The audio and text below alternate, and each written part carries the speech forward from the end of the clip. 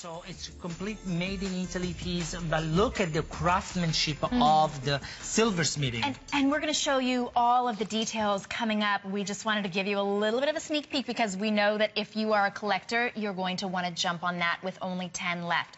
So if there are any left at the end of the hour, we'll give that a full presentation. But this one is adorable.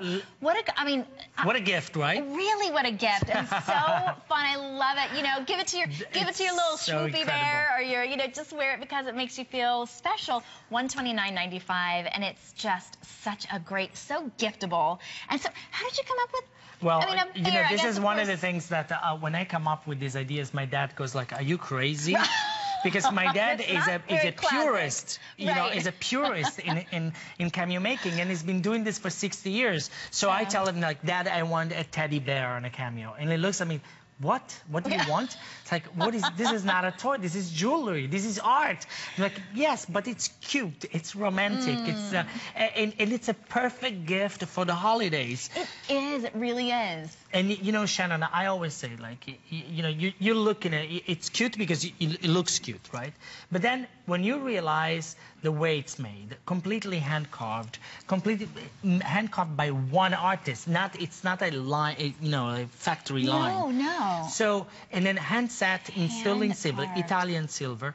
Then you realize that this is not just a cute piece of jewelry. This is a collectible that in 20 years from now you will look at it and say, "Oh my God, I have something so precious I didn't know," because you don't find them in stores. I always do this challenge. I say, like, let me know. You go to your mall or in your town or your shopping centers, raid every jewelry store, let me shop every department stores, and ask and tell me that you find something remotely similar. You don't, and you know why?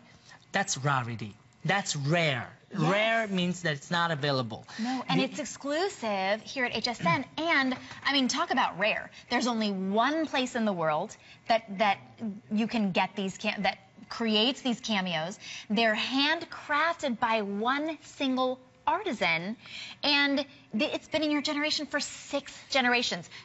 How many people have been doing anything for 6 generations? You were raised... I don't know. I always say this. I never meet anybody that, I introduce myself and say, "Hi, I'm Amadeo from the Scognamiglio family since 1857." And they'll say, like, "Hi, I'm John Smith from Smith family from 6th generation." It doesn't happen. No.